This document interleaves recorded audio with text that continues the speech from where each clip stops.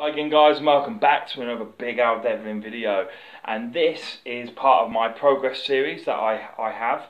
I've done a few measurement videos in the past where I've measured my arms, my chest, my waist in a couple of different areas, my legs, and you know, those kind of things, right? Just one for myself so I can look back over time, whether I'm gaining size, losing body fat or whatever, and also partly for you guys' entertainment, you know. I do often get on Instagram especially, as well as on here, people asking, oh, how big are your arms, all that kind of stuff. So I feel by putting a video out there, it answers the questions for the majority of the people who want to know that kind of stuff, right? Now, that's enough talking really, so we're going to get straight into it. The only other thing I've got to say is I haven't measured myself in 10 months. That was the last time I did a video like this, 10 months ago, which is a hell of a long time ago. And obviously for those who are following the channel, you'll know that for about 3 of those months I wasn't able to train due to injuries from a car crash. So it's going to be an interesting one. I feel bigger, and looking in the camera, I feel like I'm in better shape since the last time. I haven't checked out the last video in a while. I mean, there's a few more tattoos and stuff like that, right? But other than that, I feel, and to me, I look better. And I suppose whatever the measurements show then, it doesn't really matter. Well, it doesn't matter to me. But you know, the mirror, so to speak, doesn't lie.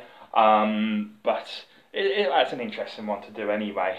One thing I will apologise about, guys, is I haven't got a set of scales in my place, and the gym's scales have been down for a couple of weeks, so I haven't got a body weight to share with you guys. I do apologise over that. I'm actually really interested on how much I weigh, finding that out, and I'll tell you as soon as possible, as soon as I find out.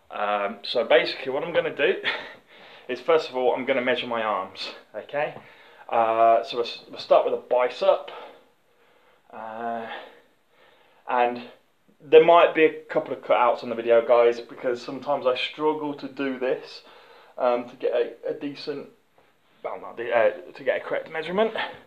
And just to show you there, guys, if I read that out to you, let's make it as tight as we can.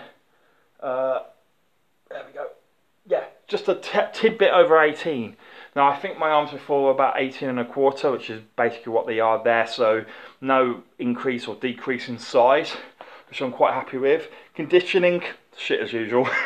Well, I got one of those arms which is just big. I wasn't born to look pretty. I've just got big arms, that's it. Well, fairly big arms. 18 inches isn't massive, but it, you know, bigger than most people's. But they don't look that great. I do agree with you guys on that one. I haven't got one of those arms where you can see the vein popping out. Now this is one that I've not done before, but my forearm there, so just across that part of the forearm, when tensed up is 14.5 inches. So this bit around my forearm, just beneath the elbow, is 14.5 inches. I don't know if that's big or not, but there we go. I thought might as well measure it out whilst I'm down here. Right, the next bit to do is obviously the chest. Now this is a really difficult one to get right, because I find with my back is quite big at the top, and I'm trying to, obviously, when I measure my chest, you put it around here, but because my back is kind of almost rounded because of its size, the tape measure, it does kind of slip off, especially when trying to bend over to show you guys what the tape measures showing. It can be quite a difficult one to do, but with any luck we'll get a correct measurement. Oh god, it keeps slipping every time I go to tighten it. Right guys, I will pause this and I'll be back in 1 second. Alright guys, so I've got a measurement there, and if I can show you, it's a little hard to show, it is basically 50 inches, pretty much right on the dot, fraction either way, but yeah, 50 inches from all the way around the chest. So, you know, I think that's gone down a little bit. My pecs, they feel they feel a little bit bigger. I'm certainly, they feel a little bit stronger. I am beginning to specialise in bench press, so I imagine the next time I do this video, which hopefully will be a month to 2 months time, there'll be, you know, a reasonable increase in size around my pec. And the reason for that, as I say, is I'm specialising in bench press at the moment, so, you know, I'm going to get big chest, big shoulders, those kind of things, right? Right, the waist. This, I look in better condition, in my opinion, looking at myself in the camera, but I imagine I've got bigger. And the reason I say that is I've had to increase the size of my weightlifting belt to fit it correctly.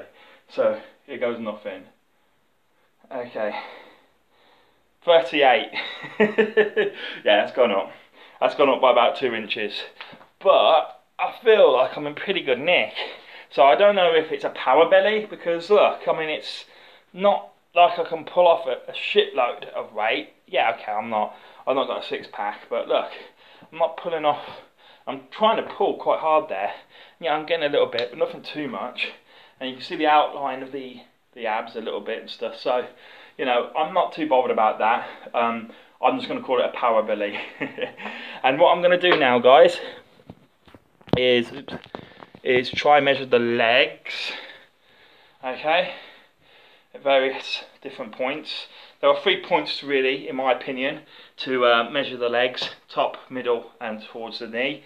And we'll see what we can get for this. I imagine these are a little bit on the smaller side since last time. But we'll see.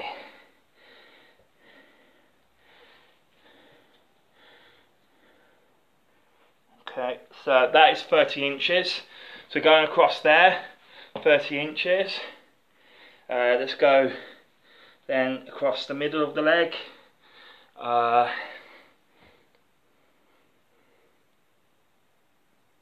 24.25, and then around the bottom of the leg, right above the knee, we've got 19.5.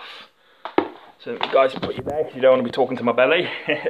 So 19.5, was it 24.25 and 30 inches around the top of the leg. That I'm quite pleased with. In my experience in the past, my legs are always the first thing to gain size when I'm training legs frequently. And when I stop training legs frequently, they're the first thing, well, not just training legs, but training heavy, like deadlift, squat, things like this. They respond quite quickly. Or if I put on a load of size all over my body, my legs tend to put a little bit more size on than everywhere else. But when I lose a bit of weight, lose a bit of size, or don't train, just whatever training, it doesn't have to be legs or whatever, my legs are always the first place to lose a little bit of weight. Sorry, a little bit of size. So that's to be expected if they're smaller than last time, but they're still pretty big. I mean, 30 inches. I used to have a 28-inch waist once, so that's bigger than what my waist used to be, just round my leg. So I'm not too displeased or anything with that. So there you go, guys. Quick update. I found out those figures at the same time as you. Let me know what you think. See you soon. Bye-bye.